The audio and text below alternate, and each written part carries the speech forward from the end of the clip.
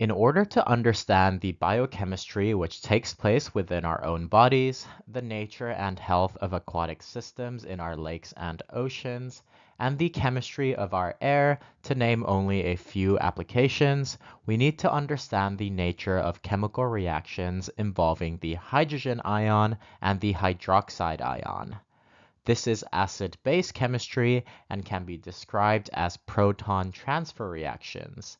This is as the hydrogen atom has lost one electron and therefore can also be described as a lone proton, thus the characterization as proton transfer. These reactions involve the movement of a hydrogen ion or a proton from one species to another and are extremely important in understanding the natural world. In this video, we will examine the nature of proton transfer and how this describes acid-base behavior. We'll also cover some of the theories defining acids and bases. The Swedish chemist Svante Arrhenius recognized the critical role that the hydrogen ion and the hydroxide ion played in aquatic systems and described acids and bases relative to the liberation of a hydrogen ion by an acid and a hydroxide ion by a base. Over time, this definition limited the number of substances that could be identified as an acid or base, and it became clear that substances that did not fit the Arrhenius description influenced acid-base properties. As a result, Johannes Brønsted and Martin Lowry developed the widely accepted view of acids and bases that can be viewed as proton transfer reactions. The Brønsted-Lowry theory states that acids are proton donors and bases are proton acceptors. Therefore, acids and bases must come in pairs. This proton transfer affects the concentrations of the hydrogen and hydroxide ions, and the acid-base characterization is altered. Let's take a look at a few more examples. We'll start by looking at two common acids, hydrochloric acid and acetic or ethanoic acid. Acid-base chemistry occurs in aqueous environments, so we'll begin by examining how these two acids interact with water. Here, hydrochloric acid is identified as the acid and is donating a proton to water.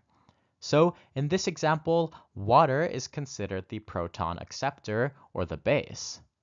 Note that the production of the hydronium ion, H3O+, is indicative of an acid. The hydrogen ion associates to a water molecule, creating hydronium. The production of this ion increases the acidity of the system. In this next example, acetic acid, otherwise known as ethanoic acid, is donating a proton to water and is therefore considered the acid, while again, water is accepting the proton and is considered the base. It is important to note here that a Brønsted-Lowry acid must have a base to which it can donate its proton. Next, we will also introduce the idea of Brønsted-Lowry conjugate acid-base pairs. The Brønsted-Lowry acid forms a conjugate base after donating a proton in the reactions mentioned. The Brønsted-Lowry base forms a conjugate acid after accepting the proton. Therefore, in the hydrochloric acid reaction, the first acid-base conjugate pair is HCl and the chloride ion, as the chloride ion remains after the proton has been donated. The second acid-base conjugate pair is the water molecule and the hydronium ion, as the hydronium forms after water accepts a proton. In the ethanoic acid reaction, the first acid-base conjugate pair is ethanoic acid and the ethanoate ion, and the second acid-base conjugate pair is again the water molecule and the hydronium ion. It is very important to observe that the acid-base conjugate pairs differ only by one proton, and the charge decreases by 1 when the proton is donated, while the charge increases by 1 when the proton is accepted. Now let's examine a common Brønsted-Lowry base reaction with ammonia, NH3. In this case, the ammonia accepts a proton from water and is therefore considered the Brønsted-Lowry base, while water is now donating a proton and is considered the Brønsted-Lowry acid.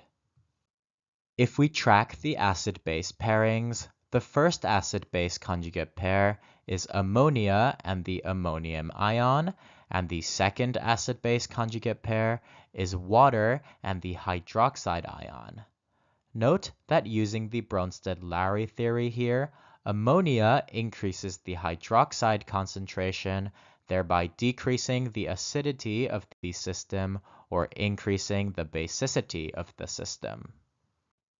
As we have seen, acid-base reactions are typically aqueous and occur in water.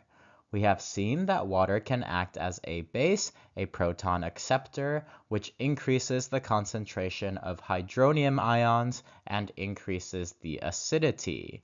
But it can also act as an acid, a proton donor, which increases the concentration of hydroxide ions and increases the basicity. Since water can act as an acid and a base, it can also auto-ionize. And this is the basis for understanding the pH scale, which we will discuss in a separate video. Let's consider what happens in a glass of water with many moles of water molecules.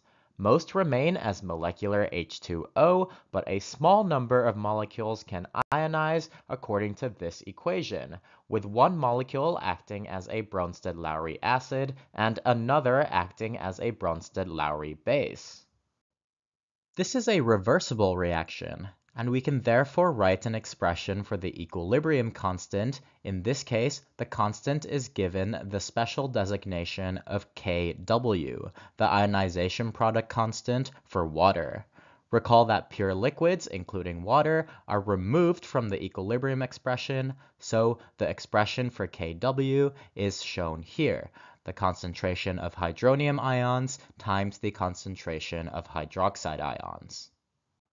The value of Kw, the ionization constant for water at 25 degrees Celsius, has a value of 1 times 10 to the minus 14. Examining the balanced equation we showed earlier, we can see that a transfer of one proton keeps all the stoichiometric coefficients at 1. Therefore, in this equation, the concentration of hydronium ions equals the concentration of hydroxide ions. So it can be determined that at 25 degrees Celsius, the concentration of hydronium ions equals the concentration of hydroxide ions equals 1 times 10 to the minus 7 moles per decimeters cubed. Again, this will be relevant in a later video when we discuss pH calculations. From our previous study of equilibrium and rates, we know that as temperature increases, the rate of reaction also increases, and therefore the value of the equilibrium constant changes. This same concept is true of the auto-ionization of water, and the value of Kw increases with increasing temperature. The table below shows the different values of Kw at temperatures other than 25 degrees Celsius. Since the equilibrium expression for the auto-ionization of water does not change, only the value of Kw changes, the table also shows how the calculated values of the concentration of hydronium ions and concentration of hydroxide ions will also change with changing temperatures. These values are calculating using the Kw value at the given temperature set equal to the Kw expression, also remembering that the concentration of hydroxide ions equals the concentration of hydronium ions in the auto-ionization of water, just like the math shown earlier. So that's it for this video on acid and base theories. In this video, we learned that under the Brønsted-Lowry acid-base theory, Brønsted-Lowry acids, like hydrochloric acid, are proton donors. On the other hand, we learned that Brønsted-Lowry bases, such as ammonia, are proton acceptors. We also learned that conjugate acid-base pairs differ by only one proton, for example, ammonia and the ammonium ion. We also learned that since water can act as a Brønsted-Lowry acid or base, it can auto-ionize. The auto-ionization constant for water is 1 times 10 to the minus 14, and this number has implications for pH calculations, which we will cover in a future video.